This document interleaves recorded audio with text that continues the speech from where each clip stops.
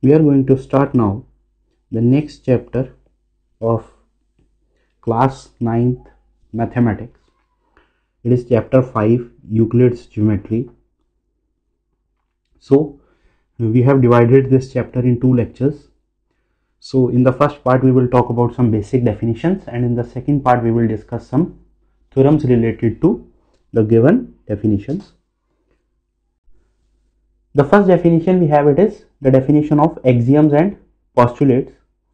So for you, both these terms, these will be same. Meaning of both axiom and postulate will be same for you.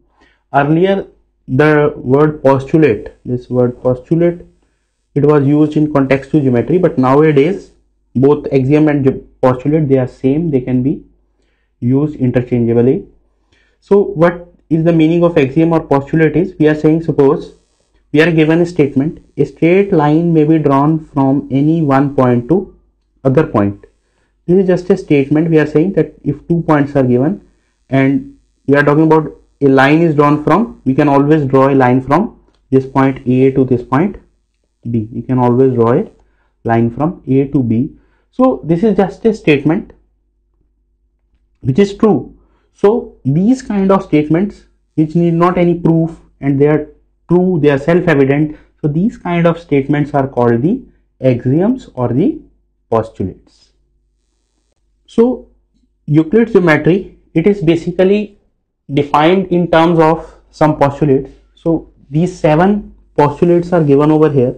These are Euclid's axiom, you can say, or Euclid's postulates, you can say. So we discuss them one by one, and these are some basic postulates on which the things are developed. The main theory is developed. So the first postulate we have over here, it is things which are equal to the same thing are equal to one another. We are saying we are having two things, say A. We are things which are equal to the same thing. We are having something A, and we are saying two things are there. One is B and one is C. So we are saying if B is equal to A and C is equal to A, then B will be equal to C. So we need not to prove all these things. We are just saying these are the postulates. Now the second is, if equals are added to equals, the whole are equal. What it means? Equals are added to equal means, if suppose I am saying this is one line and this is another line, and both of these lines, these are equal. I am talking about AB and this is CD. Both these lines, length of both these lines, they are same. So we are saying if equals are added to equals, now we have a line, say XY, and I am adding this line to both these lines. It means what we are talking about is, we have considered this line and we are adding this line over here. Similarly, we are adding this line over here. So this new length we will get, the new length we are talking about is this X to B, and suppose this point is X dash to D. We are saying X to B, the length of X to B and length of X dash to D, that is also same. This is what the second postulate is saying. Now the next postulate we have, if equals are subtracted from equals, then the remainders are equal. So same thing we are talking over here. If this length XY we subtract from both of these, this is suppose X dash Y, this is X dash Y. So if we subtract from both of these, the length that is left, that will be equal. Similarly, in the fourth one, we are saying things which coincide with one another are equal to one another. Coincide with one another means, we are saying if two, suppose I am talking about the straight lines again. If two straight lines are there, we place this straight line on this line and they both coincide, means they overlap each other, then we are saying both of these are equal. Next is, the whole is greater than the part. Whole is greater than the part means, if we are saying, again I am considering, suppose this straight line I am talking about. So if I consider a part of it, we are saying that whole is greater than the part means if the length of this is x and length of this is y, then y will be less than x. Next is things which are double of the same thing are equal to one another. If suppose I am saying there is a number x, there is something x, and there is another thing y, and we are saying 2x is equal to y, and some third thing is there z, and 2z is equal to y. It means x and z, they will also be equal, and things which are half of the same thing are equal to one another. Similarly, if it is x by 2 is y and z by 2 is y, then also x and z, they are equal. So these are the axioms we are talking about. We need not to prove these statements. These are just the axioms we have. Axioms mean these are self-evident true statements. So these 7 axioms, these are basically the axioms of Euclid's geometry. So based on these 7 axioms, Euclid has proved some theorems, proved some results, and as we have studied the coordinate geometry, similarly there is Euclid geometry, and that Euclid geometry is basically depending upon these 7 axioms. So as an example we have mentioned over here, if the area of a triangle is given to us, if the area of this triangle is equal to the area of a rectangle, and the area of this rectangle is equal to the area of this square, we are saying area of this triangle is equal to area of this rectangle, and it is area of this rectangle is equal to this, then the area of triangle will be equal to area of the square. Next, magnitude of the same kind can be compared and added or subtracted, but magnitudes of the different kinds cannot be compared. So what it means is, suppose I am talking about that a person can run 2 kilometers, and second thing I am talking about is a person can drink 3 liters of water. So can we on basis of these two things, that he can run 2 kilometers and he can drink 3 liters of water, we cannot compare two persons. So same thing we are talking over here. If we are having something x, suppose its units is meters, and we are having something y and its units is, say that this is units for length. Suppose something y we have calculated, it is in kg, so we cannot say that x is equal to y. We cannot compare, we cannot equate these two values. Compare over here means we are talking about x is equal to y, or x is less than y, or x is greater than y, because we cannot compare these values because their units are different. These are some basic things that we have to keep in mind. Third, everything equals itself. Everything equals itself means, suppose I am talking about something over here, suppose I am talking about this box, then it is equal to itself. And last part we have, if a is greater than b, then there exists another quantity c such that a is equal to b plus c. So these are some illustrations that we have given over here. So these are some basic statements. You can read this and you will be able to understand what is the meaning of these statements.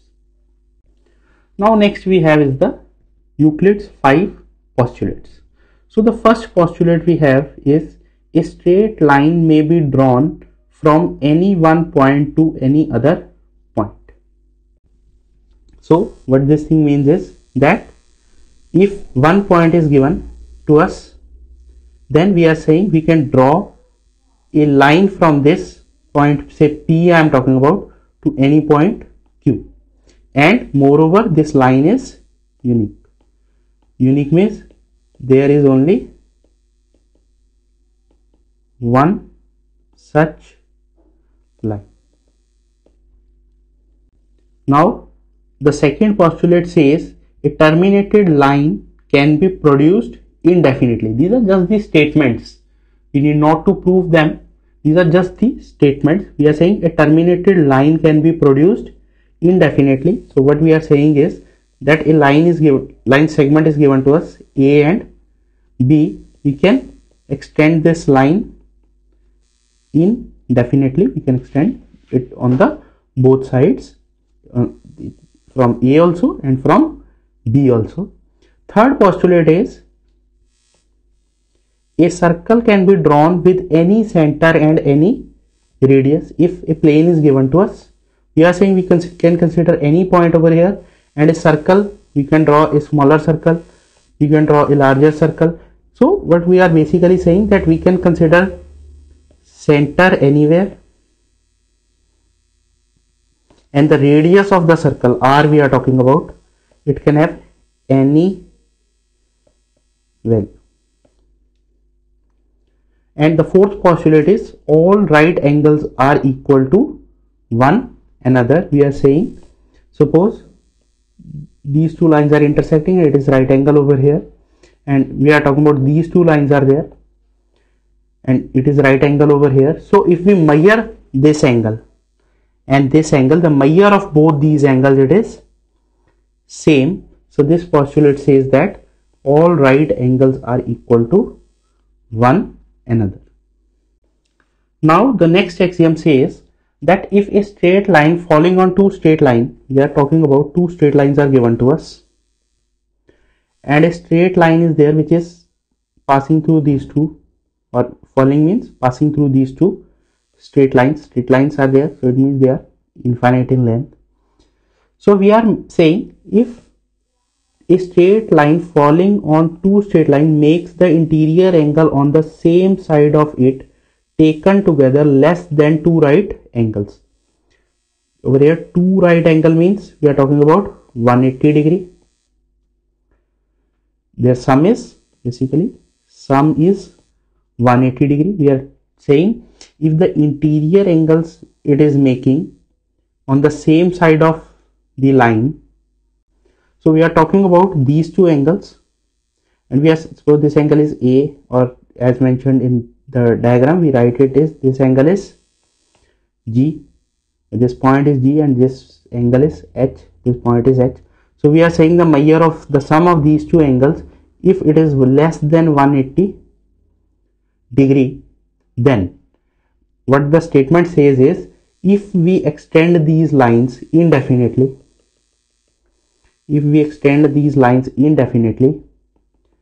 then where these lines will meet, they will meet on the side on which the sum of the angles is less than 180 degree. So if suppose we are talking about that two straight lines are there which are parallel to each other, then a line is falling on them, then the sum of these two angles is basically 90 degrees. This is equal to 90 degrees. So we are not considering this case right now because these lines will be parallel, then they will not intersect. If suppose I am talking about the lines are like this,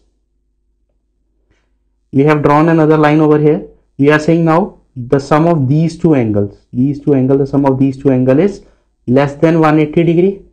It means the lines will meet on the right hand side now, because on the right hand side the angle is less than 180 degree. Now this postulate, this was further modified, and it was modified in this form that if suppose a line is given to us, suppose this line L is given to us and a point P is given to us, then we are saying we can always find a line M passing through P and parallel to L. We can always find a line L M which is parallel to this line L and it is passing through the point P. Now the next definition we have, it is statement. So a sentence which can be judged by a true or false value is called a statement. So examples are given over here. The sum of the angles of a triangle is 180 degree. So this is a true statement. You can tell whether it is true or it is false. The sum of angles of a quadrilateral is 180 degree. It is a false statement, but it is a statement. It is a statement. It is a statement.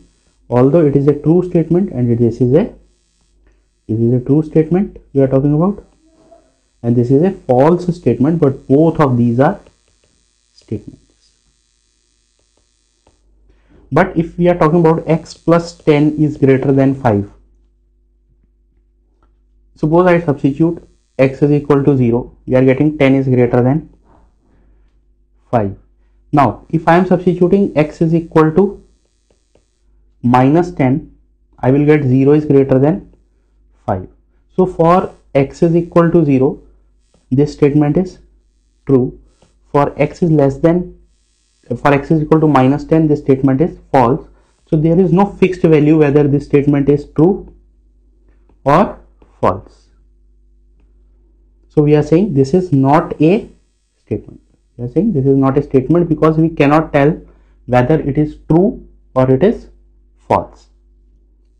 Next is the definition of a theorem. So whenever we are giving some statement, we need to give some proof, and a statement that requires the proof is called a theorem. So if we are talking about the sum of angles around a point is 360 degree, so either this will be true or it will be false, but we have to give the proof in both the cases. The sum of angles of a triangle is 180 degree, either it is true or this statement is false, but we have to give the proof over here. So these kind of statements which require the proof, they are called the theorem, and establishing the truth of a theorem is known as proving the theorem. If we are establishing the truth of a theorem, it is called proving the theorem. Next is corollary. A statement whose truth can easily be deducted from a theorem is called its corollary. So what it means is that statement is, we are given some sentence which is either true or false. Now if we are saying it is true, we have to give the proof. If we are saying it is false, we are saying we have to give the proof. And such kind of statements for which we have to give the proof, they are called the theorems. Now suppose we have proved some theorem,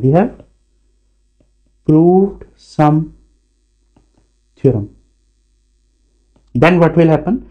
We are saying another statement is given to us,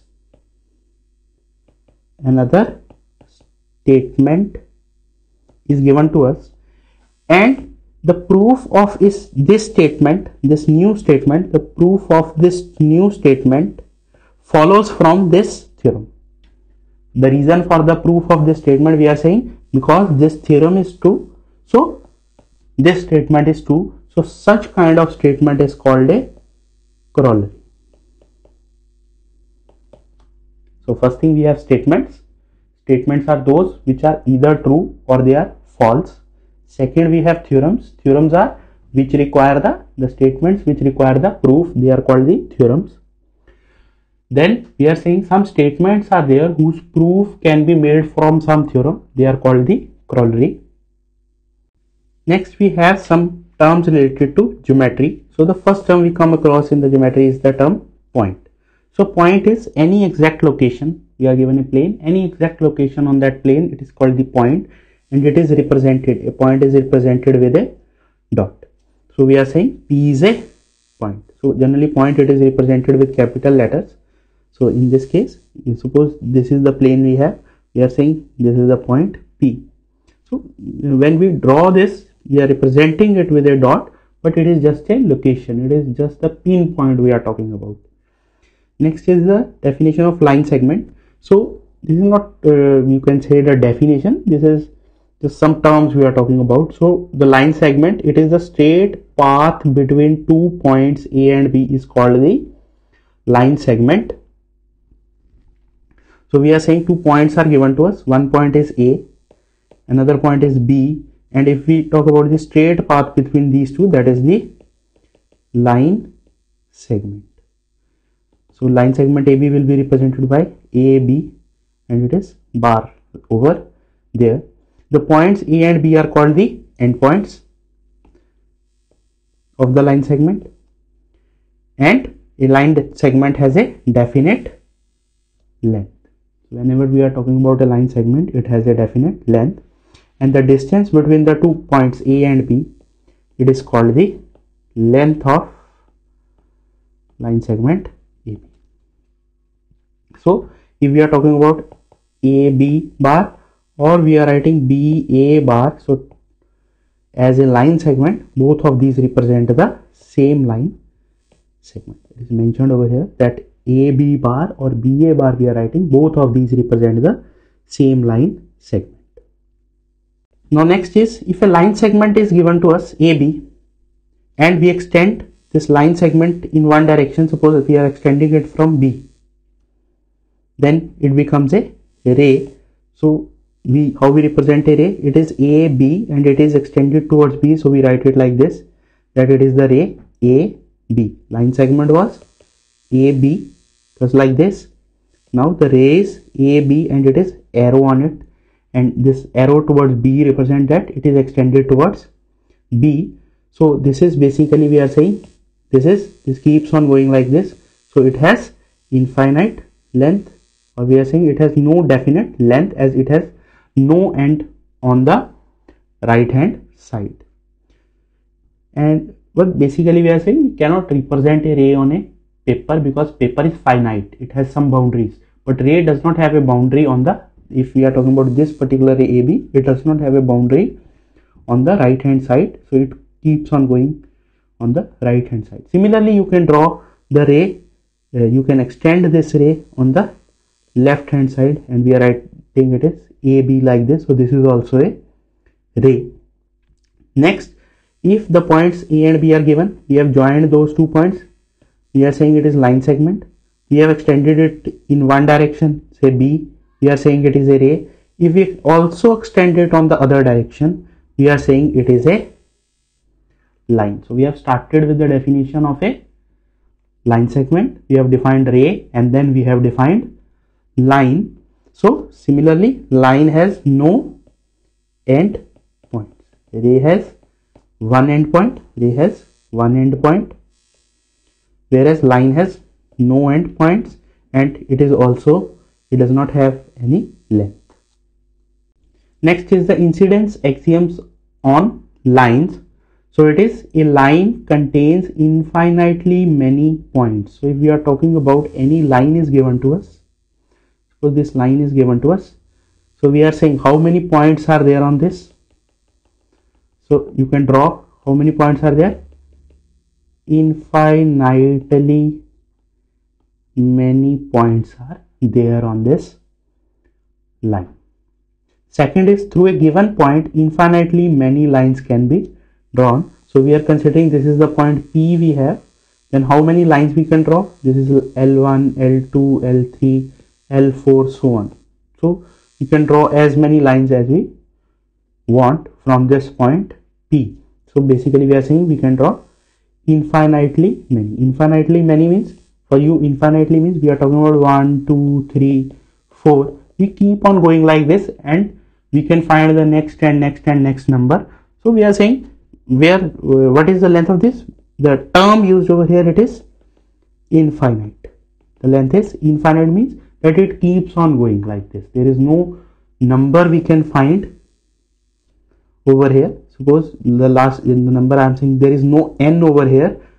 The number we cannot find for that is called the infinite. Now the next axiom we have, it is that one and only one line can be drawn, one and only one line can be drawn. We are talking about which passes through two given points A and B. We are saying if 2 points are given to us, then we can only draw one line through these 2 points. Similar kind of thing we have also talked when we are talking about drawing the equation in 2 variables on the graph. So over there I have mentioned that you must consider more than 2 points, because with 2 points we always get a straight line. But if 3 points are there, then we have seen over there, if we commit a mistake, we find that they will not lie on that particular line. In most of the cases it is like this. So the next definition we have, it is collinear points. So we are saying 3 or more points are said to be collinear if they all lie on a line. We are talking about example we have given over here. The point A, B and C are given, and we are saying we can find a line on which passes through all these points. Then these 3 points, these are collinear. But if I am talking about the points P, Q and R, then I cannot find a line which pass through all these 3 points. A single line I cannot find which pass through all these 3 points. So we are saying P, Q, R are not collinear. Next is the intersecting lines. So two lines having a common point are called intersecting lines. So if two lines are given to us and they have a common point in between them, then those two lines are called the intersecting lines. These are the definitions we have. So when we are talking about two lines, we are talking about the intersecting lines. If more than 3 lines they pass from one particular point, then they are called the concurrent lines. The next definition we have it is concurrent lines. We are saying if more than 3 or more lines they pass through the same point, we are saying 3 or more lines which pass through the same point P, then those lines they are called the concurrent lines. So the basic difference between intersecting and concurrent is, for the definition of the intersecting lines, we are saying we are talking only about the 2 lines, and when we are talking about the concurrent lines, we are talking about the 3 or more lines. So they are passing from a given point. Next is the definition of a plane. So plane is a surface such that every point of the line joining any 2 points on it lie on it. So what we mean to say is, if suppose I am talking about a surface, first I am considering about this plane surface, and I am saying I am considering any 2 points on it, and I can find a line which is joining these 2 points. This is true for every 2 points. Consider any 2 points over here. We can consider any 2 points over here. For every 2 points, we can find a line joining those 2 points. So that is called a plane. Now suppose I am talking about the surface of a ball. So on this surface, what will happen? I consider 2 points. I cannot find a line on this surface. On this surface, I cannot find a line which is passing, which lies on this surface and which passes through these 2 points. So this is not a plane. So plane is, we consider any 2 points on that plane. For all 2 points, not any 2 points, we are saying for all 2 points, we can join those 2 points with a straight line.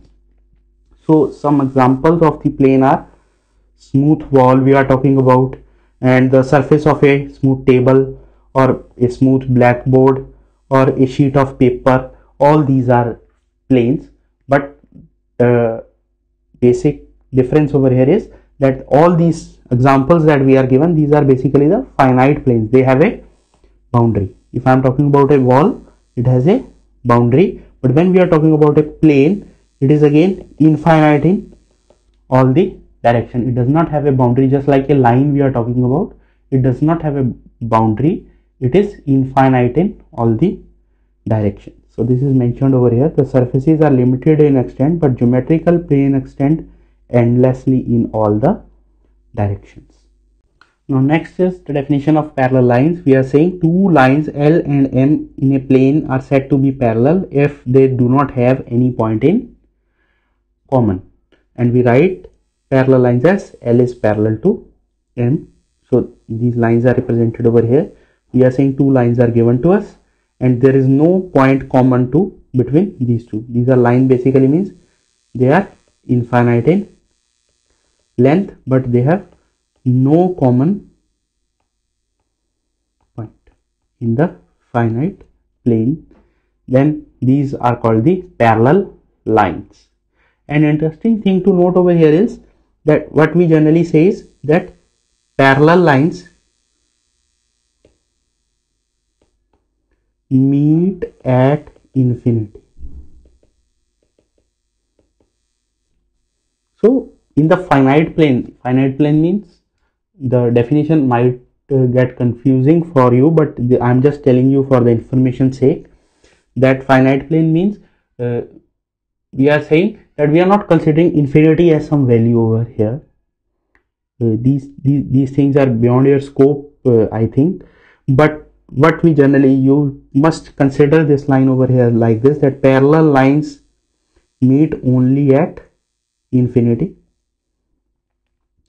And when we are talking about the definition of parallel line over here, we are saying that they have no point in common. So basically we are talking about they have no point in common in the finite plane. If you consider any finite plane, then they have no point in common. You need not to write this line as in the definition, but this is just I am telling you for the information sake. Now the next thing we have is number of lines passing through two given points. So we are talking about that in earlier also we have studied this axiom, that if two points are given to us, A and B, we are saying from A we can draw infinitely many points. Now passing, let us say through A, we can draw infinitely many lines. Infinitely many lines means you keep on drawing the lines, you can draw next line, then next line, then next line. Then this process will never, the process of drawing or finding lines through A may never end. What infinitely means, that if you start finding the lines, you will find next line, you will find next line, and this process will go on forever. Similarly, if we are talking about the point B, we can find infinitely many points. But if we are saying, if we are trying to find the line passing through these 2 points A and B, then there is only one line. So if we are saying a line passing, the lines passing through A, there are infinitely many lines. But if we are talking about 2 points A and B, and we are saying line passing through the point A, B, it means we are talking about only one line. There is no other line that we can find.